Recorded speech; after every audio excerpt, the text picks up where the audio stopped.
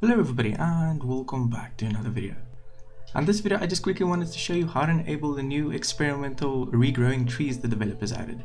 So in your Steam library, go Greenhill, Properties, Betas, and post a link, code, provide in description, check code, and it'll say PTRBRANCH is now available. So for some reason it's invisible, but that's fine. You can select it, close, and you just update your game.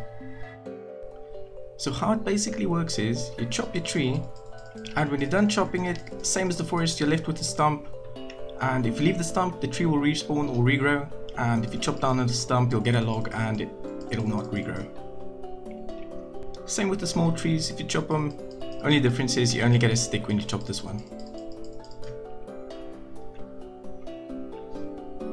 Okay, so in the main menu, if you see the development build down here, it means it worked.